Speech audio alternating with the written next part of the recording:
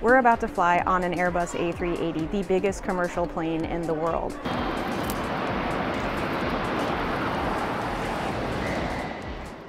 Imagine trying to park a skyscraper-sized boomerang in a standard-width driveway. That, in essence, was Airbus's nightmare when they set out to build the A380. Craft wings big enough to lift 1.2 million pounds, yet narrow enough to squeeze into the 80-meter parking stall every major airport enforced. Break the rule, and the jet would be homeless. Obey it, and on paper, the aeroplane would never get off the ground. So how did Airbus outsmart both the laws of aerodynamics and the laws of real estate? That's the story we're opening today. Over the next 10 marvels and roughly 12 minutes, I'll show you why the A380's wings remain the cleverest slabs of aluminium and carbon fiber ever bolted to a passenger jet. You'll meet robot drill teams, fuel tanks bigger than backyard pools, and a flexing trick straight out of a Pixar bird. Even if you've ridden this double-decker giant, I promise at least one secret you've never heard. International airports rank airplanes by wingspan. Cross the 80-meter line and you tumble into Code F territory. Special gates, longer taxi clearances, and millions in extra concrete. Boeing's 747-8 tiptoes under the tape at 68 meters. Early A380 computer models wanted closer to 85. Toulouse engineers had to conjure 3 pieces of sorcery, and the first 2 happen before the jet ever leaves the gate. Stroll past an A380 on the ramp, and you'll see each wingtip curl upward and inward, like a hand motioning "come closer." That curvature isn't just for style points. It keeps the projected span, the straight line tip-to-tip distance airports measure, at 79.75 meters. In flight, the tips relax outward a hair, but on the ground, the jet stays legal. Back in the factory, technicians jig the wing slightly over straight so it relaxes into spec once fuel and payload weigh it down. Cool stat drop. Airbus wind tunnel data show those sculpted tips trim around 1 to 2% of cruise drag, worth roughly a few hundred pounds of fuel per hour on very long flights. Outsmart the rulebook and burn less gas? That's an accountant's love song. Now watch that same wing at rotation. The moment the wheels leave concrete, the tips rise, fast. By cruise altitude, they're riding a full 4 meters, 13 feet, above their parking lot position. First-time passengers sometimes gasp. Regulars just smile and order another coffee. Far from a flaw, this living wing behavior was the goal. A flexible span lets engineers trim structure. Less metal means less weight. Less weight means less thrust. And the virtuous cycle keeps spinning. How do you let a $500 million airfoil do Pilates at 39,000 feet without snapping? Start with aerospace-grade 7449 T7651 high-strength 7XXX aluminum sheet, milled down to just 3 mm in mid-span flex zones. Then brace the high-stress root with carbon fiber ribs baked at 120 degrees Celsius in an autoclave the size of a basketball court. The metal handles shear, the composite soaks up torque, and together they ride out turbulence like a seasoned dance duo. Result? Passengers sip their drinks instead of wearing them. That flex only works because of a crazy precise fastening job that I will tell you later in the video. We've seen how the A380's wing dodges airport rulers and then does yoga once it's airborne. Now, let's peel back the metal itself and meet the ingredients.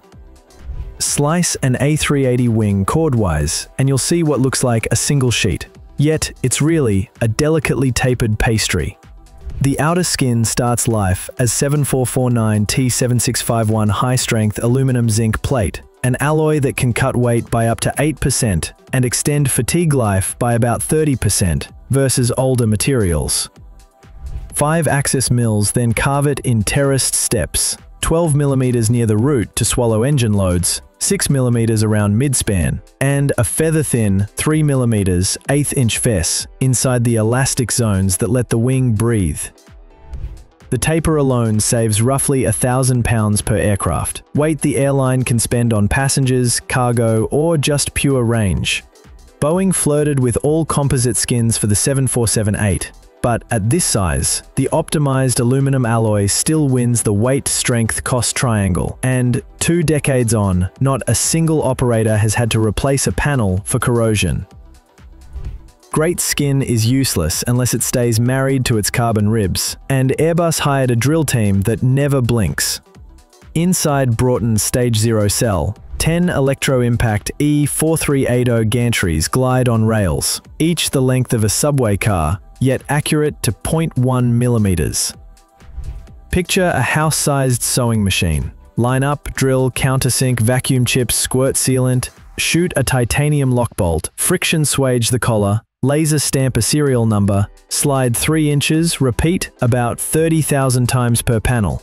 Over 40 lasers on the ceiling track every move. If a hole wanders 0.02 of an inch off true, the robot pings a human for a tool change. That happened exactly once during ramp-up in 2005, when a mislabeled bit overlaid a hole. Engineers patched the spot, flashed new code during lunch, and the line hasn't missed a beat since. Let me throw a quick challenge your way. How many total fasteners, rivets and bolts hold a complete pair of A380 wings together? Do you know the answer? Let's drop it in the comments.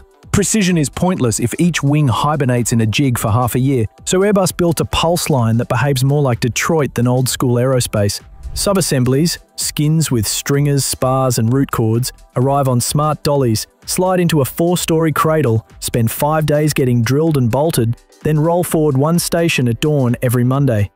While electricians lace wiring in slot 2, hydraulics crews plumb slot 3, painters shoot chromate primer up front, and quality techs X-ray joints in slot 4, the next naked wing settles into slot 1, and the conveyor keeps ticking.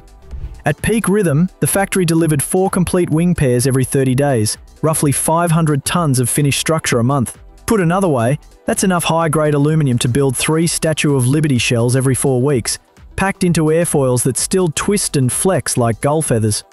First, about that challenge from earlier in the video, a finished pair of A380 wings is stitched together by roughly 750,000 fasteners, bolts and rivets enough to build 3 entire Cessna 172 fuselages out of hardware alone. Every one of them must stay leak-tight because the wing is also a floating fuel farm. Each side swallows about 160,000 litres, so both wings together hold 320,000 litres. Picture 11 backyard swimming pools riding under each arm. 12 electric drive boost pumps can empty 1 wing in roughly 20 minutes, yet most of the time they're busy sliding kerosene fore, aft or sideways to keep the jet's centre of gravity inside a 2-metre envelope. The plumbing is titanium, every weld is X-rayed, every valve laser-etched. Before the wing ships south, crews perform a wet test. They flood each tank with blue-tinted fuel, pressurise at 25% above normal and crawl through the bays with flashlights. If a single bead seeps out, that panel gets stripped, resealed and retested until it stays bone dry.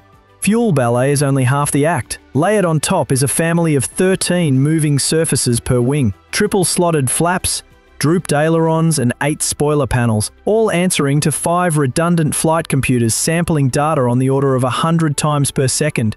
On climb-out, the inboard ailerons droop 5 degrees, turning the slab into a gently cambered glider and slicing induced drag.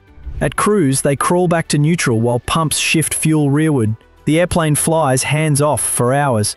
When turbulence rattles the tips, accelerometers feel the jolt. Within milliseconds, opposite side spoilers pop up while pumps nudge a slosh of fuel outward, damping the roll like a tightrope walker's pole. Passengers sense only a polite wobble, not a coffee cup geyser. That synergy, software, surfaces and mobile ballast, lets a 575-ton behemoth handle with the manners of a much smaller twin aisle. Clever code means nothing if the metal can't cope. So Airbus built a sacrificial wing box, anchored it inside a bright yellow steel gantry, and staged the world's slowest arm wrestle. Hydraulic jacks hold each tip upward, while ballast cans weighed the root down, simulating a 2.5 G pull-up tougher than anything an airline captain would dare. Certification rules demanded the structure survive 150% of that load. At 145%, the top spar caps groaned, a crack raced across 3 ribs, and a gunshot-loud bang echoed through the hall. Engineers paused the test, laser scanned the wound, and designed a 30-kilogram doubler plate, roughly a checked suitcase, to stiffen that zone on every production wing. 3 months later, the rig re-ran the gauntlet. This time the wing shrugged off the full 150% and sailed through. Real-world ops have vindicated the fix. In nearly 2 decades of commercial service, not a single A380 has lost a wing. That near miss at 145% now headlines lecture slides worldwide, proof that strategic flex, not sheer metal, is the smarter way to fly.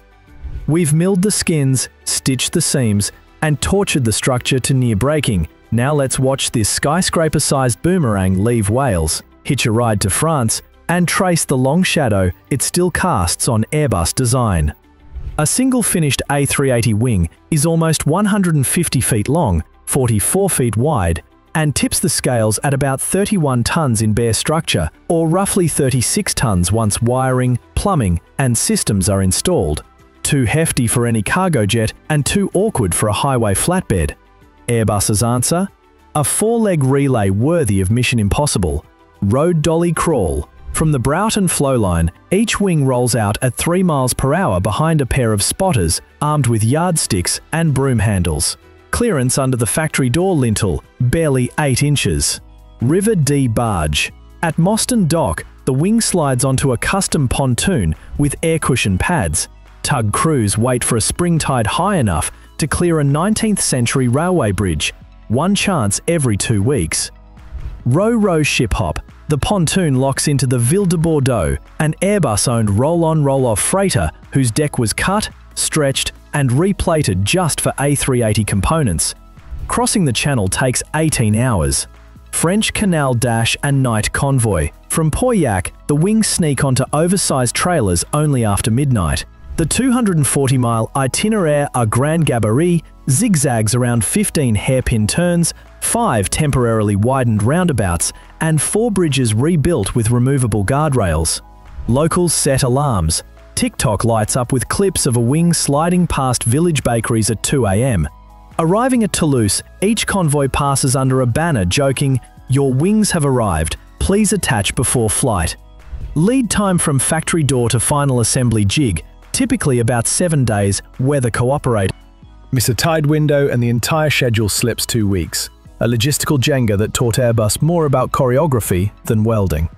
The Super Jumbo has closed its order book, but its wings are still earning royalties inside newer Airbuses. A350 morphing trailing edge. Algorithms learned from A380 flex mapping now drive electrically actuated flaps that tweak camber a few millimeters every minute, saving up to 1.5% fuel on long hauls. A321XLR rear center tank. Engineers borrowed the A380's fuel as ballast philosophy to stuff 13,100 liters into a wet bay without upsetting pitch balance. Pumps, sensors, and leak test routines are copy-pasted, just scaled down. Wing of Tomorrow project. Carbon spars cured in giant out-of-autoclave ovens trace their lineage to the A380's composite ribs and root fittings. Goal? Trim another 10% weight on the narrow body that replaces today's A320. Even Boeing tips a hat. The 777X's folding wingtips mirror the A380's ground span compromise. Proof that the rival learned from Toulouse's paperwork hack. So, did Airbus outsmart everyone with the A380's wings? They beat airport geometry with curved tips, balanced a £500,000 jet on flex zones thinner than a credit card, stitched it together with 750,000 fasteners, and shipped the result down rivers and through cornfields like carnival cargo. All to reinvent how big an airplane could be without building a new world of airports. The A380 may have bowed off the production line in 2021, but every time an A350 ghost adjusts its flap, or an A321XLR sips fuel from a belly tank, that wing's DNA whispers, "Told you size wasn't everything, smarts are." Which part of the video impressed you the most? The midnight road trip, the self-balancing fuel ballet, or the static test near miss at 145% load? Drop your pick and any road convoy stories in the comments. If you want more engineering deep dives lit up with giant numbers and human drama, tap subscribe and buckle in. The next ride is already taxiing.